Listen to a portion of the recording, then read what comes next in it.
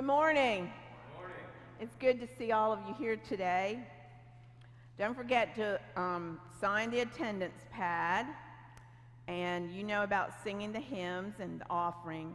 Tomorrow is our last session of our fall Bible study, and I believe you have one of these handouts in your bulletins, do you? Yeah, okay, I forgot. But remember, if you want to do this, the payment's due next Sunday. And the Interchurch Council Thanksgiving service is going to be virtual this year, and we're the host church, so it's going to be filmed here, and then we will post it on the different Facebook pages, or however each church posts it. We'll post ours on Facebook on Tuesday, November 22nd at 7 p.m. We may be posting it on the website too. We'll just let you know. And we will be emailing the bulletin out prior like we did this summer, okay? And we've got a rose on the altar today. Dave and Gail Runkle put that in honor of the birth of their grandson, Christian Scott Runkle. And they're born to their son, Chris, and his wife, Emily. This is their first. You might have noticed that the Toys for Tot boxes are out here and downstairs. And so we are collecting, that's new toys, and they need to be here by December 13th. So you have a couple of weeks.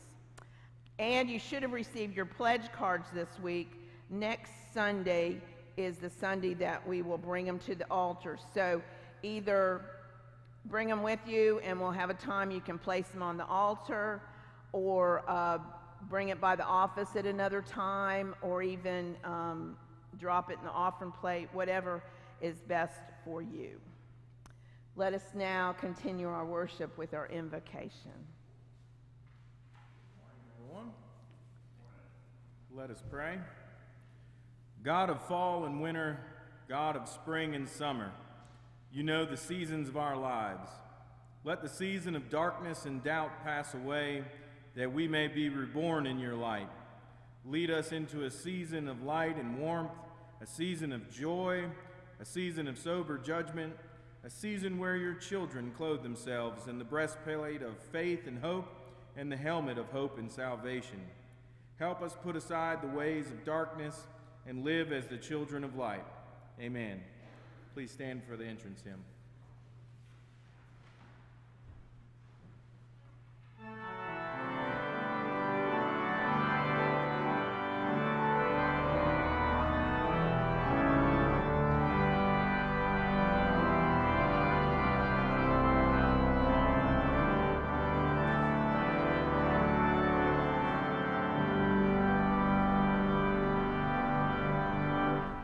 Joyful, joyful, we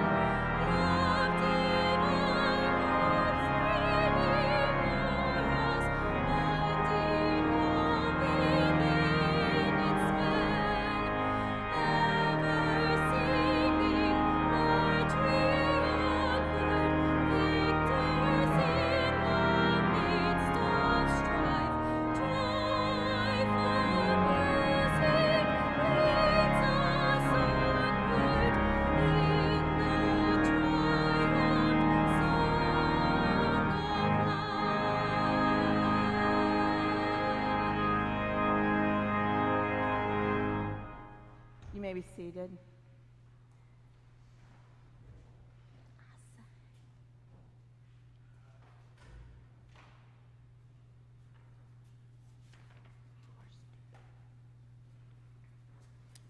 Our epistle lesson this morning comes from 1 Thessalonians chapter 5, verses 1 through 11. And it can be found on page 1031 in your pew Bible if you'd like to join us and follow along.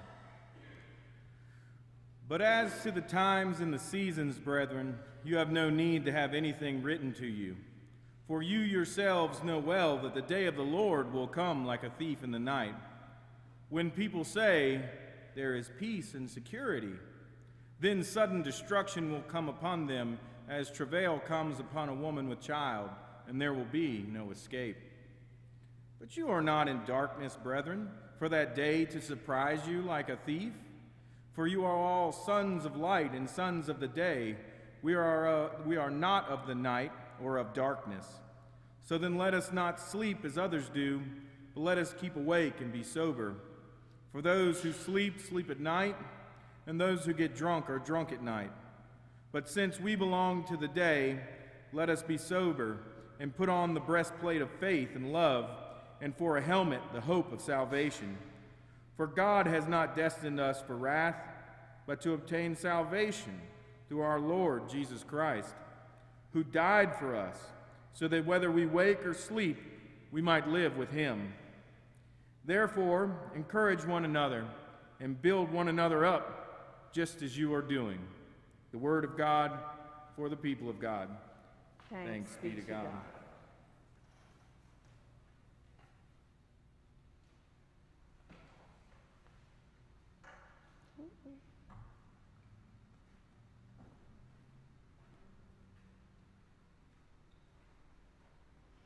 Well, y'all get to be children today, and we might have a few children watching us on our live stream. But, so, all of us are good at something, but maybe not always the same thing. Perhaps it's jumping or drawing or spelling or reading or even making cookies. Perhaps you're really good at eating cookies. We all cannot be good at everything, but we can try to do the very best we can in everything we do. It's especially helpful when we do everything for God. Well, in the gospel lesson that I'm going to read later on, Jesus sees a woman put a penny in the offering plate, a penny of what their day and age would be, while other people put in lots of money. But you know who Jesus said did the best they could? Was it the woman who gave the penny or the people who gave lots of money? You know, it's wonderful that people who have been blessed with riches are willing to give to help the poor and the needy and the mission of the church. But in this story, Jesus had a special place in his heart for this person who gave only a penny. Because you see, that penny was the last penny, the only penny that she had. She did her best.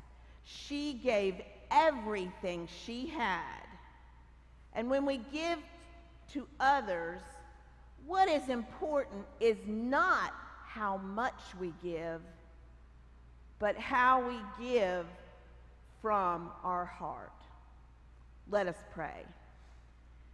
Dear God, help us to do the best we can in everything we do, and no matter what we do, help us to remember to do it for you. Amen.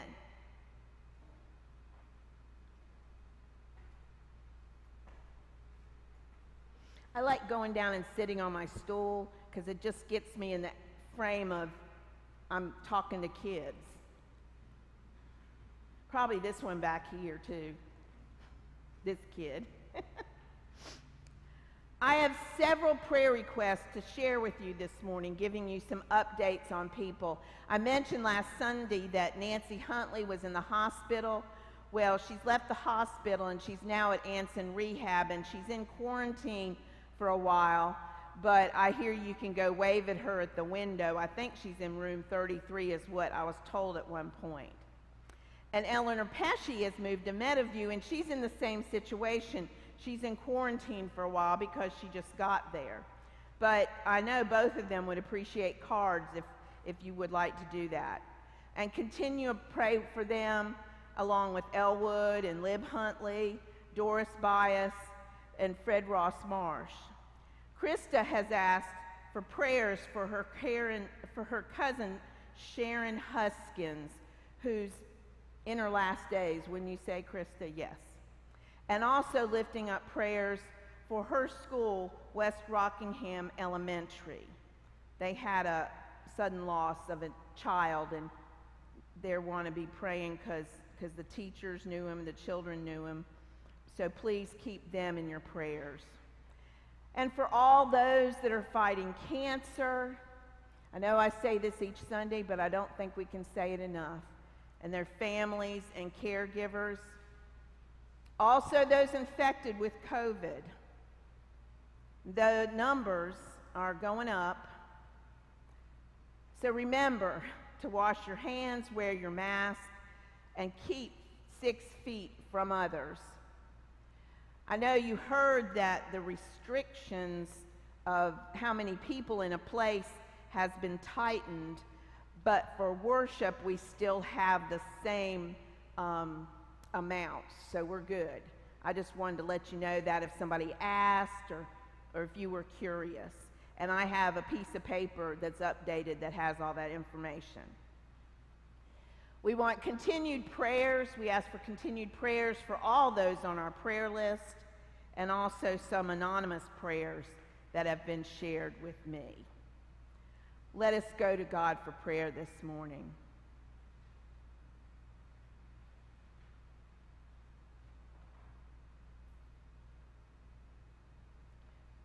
Great Lord, you are the giver of every good and perfect gift. From the morning sun to the evening star, our days are measured by your indescribable generosity. We confess that we find it hard at times to be thankful. So easily we allow ourselves to be distracted by greed, by pride, by desire. Teach us that contentment is not the result of what we have, but is rather the result of what we believe, that we are your people and the sheep of your pasture. We pray all this and the names we have mentioned out loud and on our hearts, in the name of Jesus Christ, your Son, our Savior, the one who taught his disciples to pray, saying, Our Father, who art in heaven, hallowed be thy name. Thy kingdom come, thy will be done, on earth as it is in heaven. Give us this day our daily bread, and forgive us our trespasses, as we forgive those who trespass against us. And lead us not into temptation, but deliver us from evil. For thine is the kingdom, and the power, and the glory forever. Amen.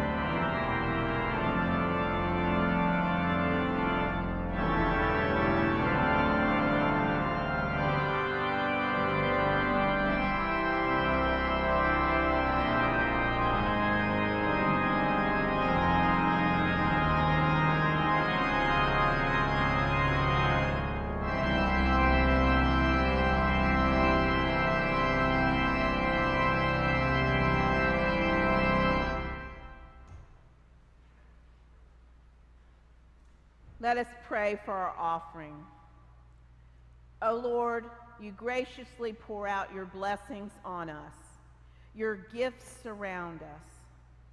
Despite our abundance, help us see the widow's gift, for we long to give as she did, gladly giving all she had. All we have is a gift from your hand. Help us loosen our hands, giving to the work of this church on your behalf.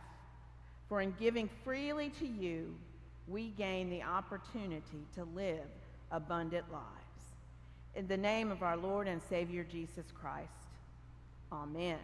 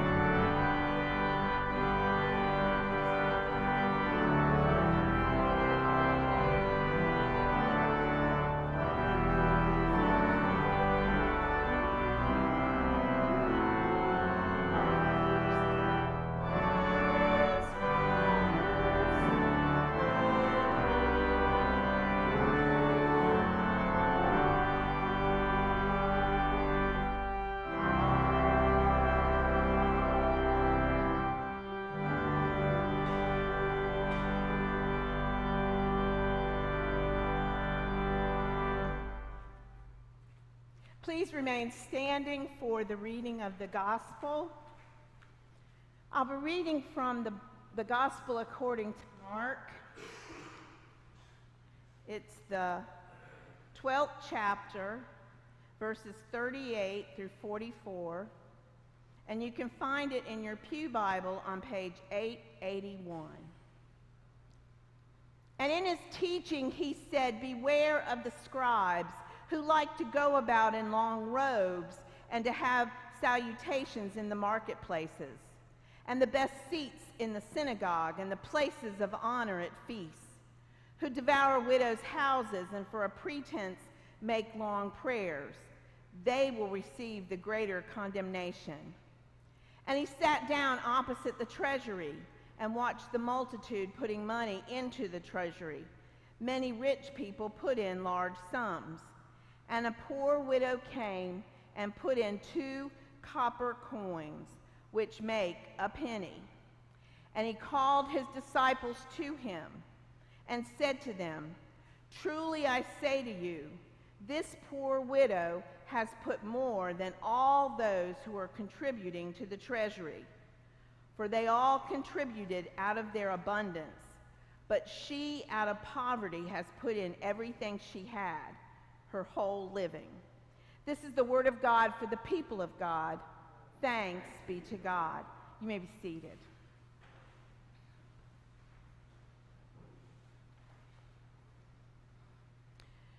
So picture a boxer, not a dog, a boxer, beaten up and exhausted, many rounds into the grueling match. The bell rings and he collapses on a stool in the corner. With each round, his chances of winning have slipped slowly away. His opponent is just too strong, too fast. Silently, the boxer's trainer hands him a wet towel for his forehead and tends to his wounds. Then he stops and looks into his eyes. A silent agreement passes between them. The trainer picks up another towel and throws it into the ring. Enough is enough. Picture a small child riding in a supermarket cart being pushed by his mother. He's been throwing a tantrum for the past 10 minutes. The other shoppers are looking at them with annoyance. But his mother goes on with her shopping as though nothing has happened. She knows how to handle the situation. She's seen it before. Her son, who's cried himself out by now, realizes he's not getting anywhere with this tactic. So he stops ending his fearsome crying jag with a pathetic whimper. Enough is enough. Picture a man who's been struggling for many months with a disturbing thought. He's always enjoyed having a drink with dinner, but lately it seems that one drink has turned into 2 or 3 or so many that he's lost count. His marriage is on the rocks, his children give him disapproving glances, and his boss is threatening to fire him because he's habitually late. He's troubled by the thought that maybe he's an alcoholic. A friend of his who's in recovery himself has said just as much. He's told him about Alcoholics Anonymous and how it literally saved his life. He's given him his card and said, "Call me anytime." The man fishes the card out of his top dresser drawer. Enough is enough. Picture a husband and wife who have reached an impasse in their marriage. For years now, they've traced and retraced the same pathways, resurrected the same tired old arguments. There seems to be no solution, no way out of the logical and emotional tangle into which they've collapsed. Over the years, one or the other of them has suggested that they go to their minister for help or maybe a therapist, but each time, one of them has been unwilling.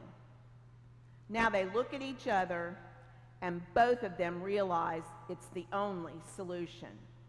They'll go seek help at last. Enough is enough.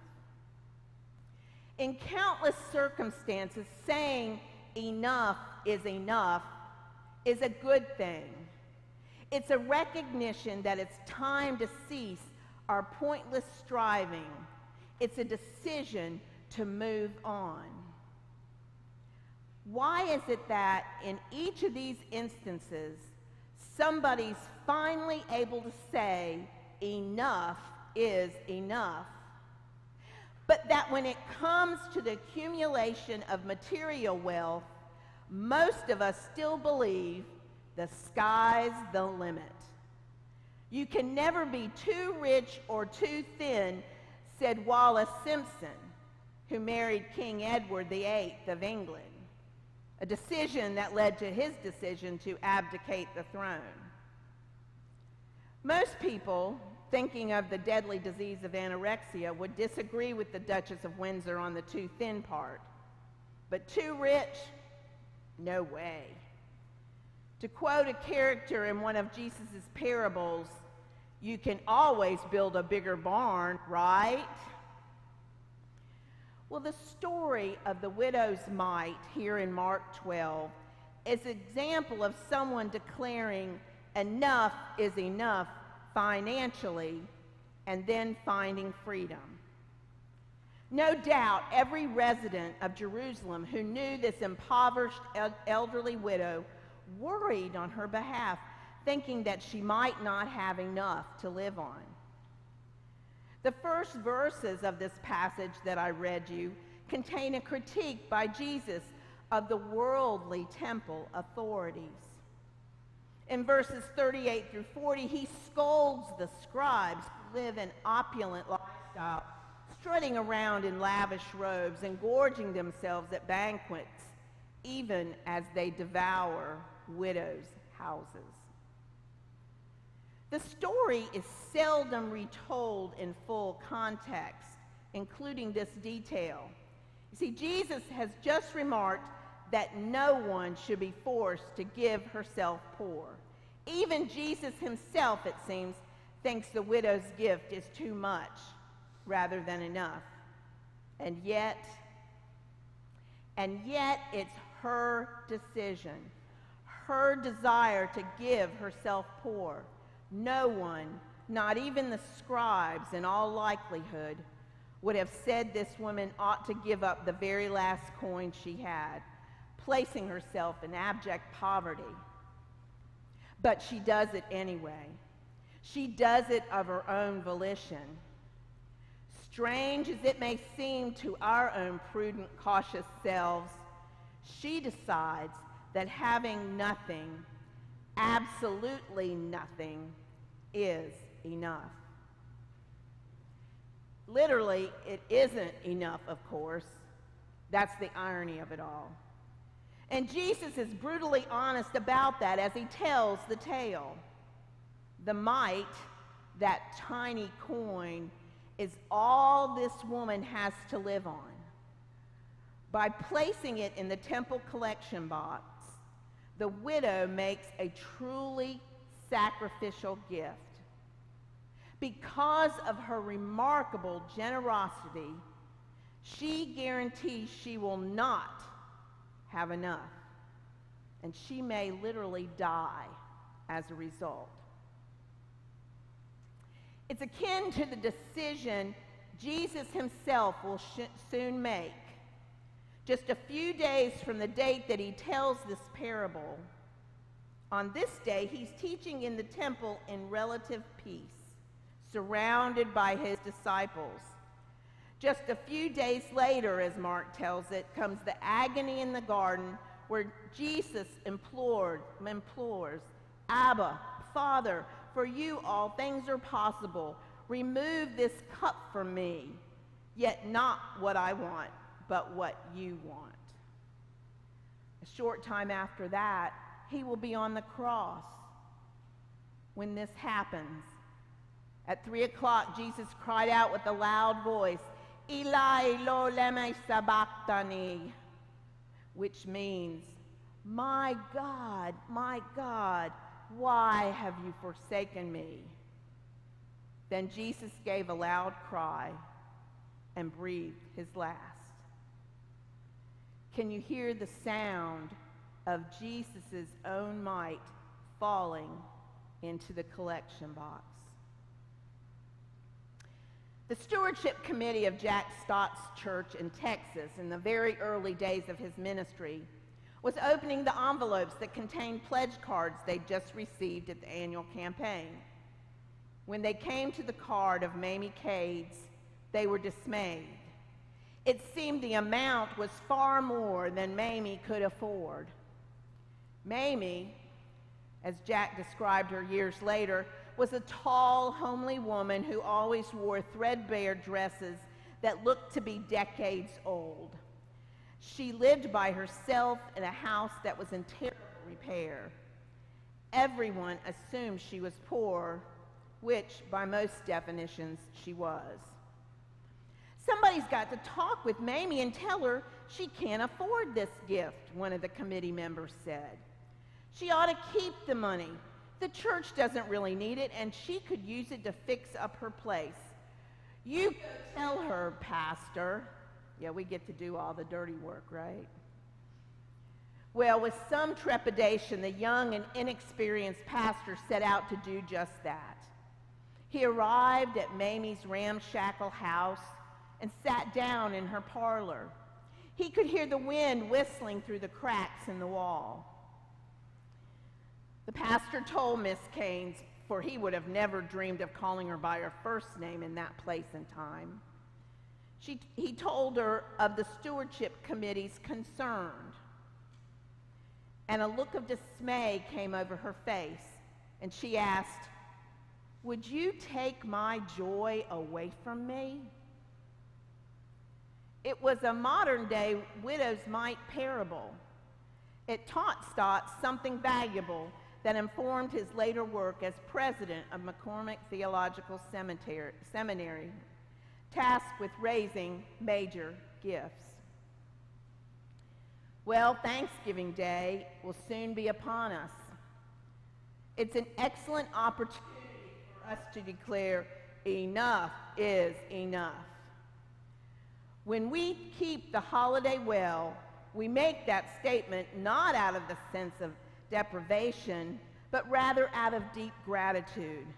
We look around us, we count our blessings, even if some of our blessings we might be seeing on a computer screen with a Zoom Thanksgiving with our family and friends. But we realize that yes, indeed, we have been blessed. But you see, our possessions are not the source of that blessing. It's our relationship with a living, loving God. What such a God gives us in life in terms of material wealth simply has to be enough. Think about that for a moment. Think about that. Would a God, nature is abundance, give us anything less than enough? The spiritual challenge for us lies in meeting our generous God where God truly is, not where our own devices may lead us. The book of Revelation spins a colorful picture of a heavenly city that's about as far removed from the widow's mite as possible. This city, God's city, is positively glittering with material wealth. The wall is built of jasper, while the city is pure gold, clear as glass. The foundations of the wall of the city are adorned with every jewel, and the 12 gates are 12 pearls. Each of the gates is a single pearl, and the street of the city is pure gold, transparent as glass. Well, all this opulence is really beside the point. It's utterly insignificant because of the far superior glory described in the verses that follow. I saw no temple in the city, for its temple is the Lord God, the Almighty, and the Lamb. And the city has no need of sun or moon to shine on it, for the glory of God is its light, and its lamp is the Lamb. Of what value are streets of glittering gold and gates of shimmering pearl in a city lit by the glory of God? Maybe the widow with her mite imagined how she would walk those golden streets one day soon, and how if even she could have contrived to take that tiny coin with her, it would be utterly insignificant. To her, the only treasure worth pursuing is the glory of God, and that, for her and for us, most certainly is enough.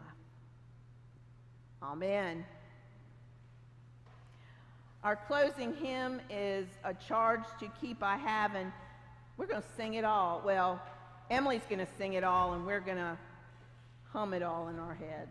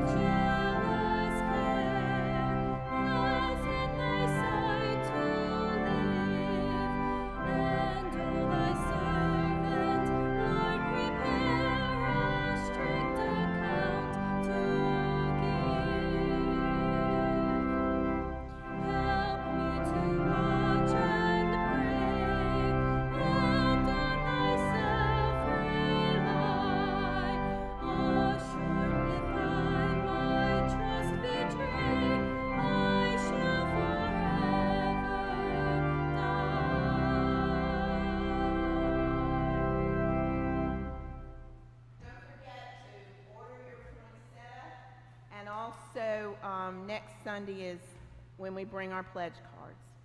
Hear this benediction. To the love and grace and peace of God we commend you and all those you love wherever they may be. As you go forth from this place, remember the generosity of the widow who gave everything that another might have something. Go and do likewise. In the name of the Father, and of the Son, and of the Holy Spirit. Amen.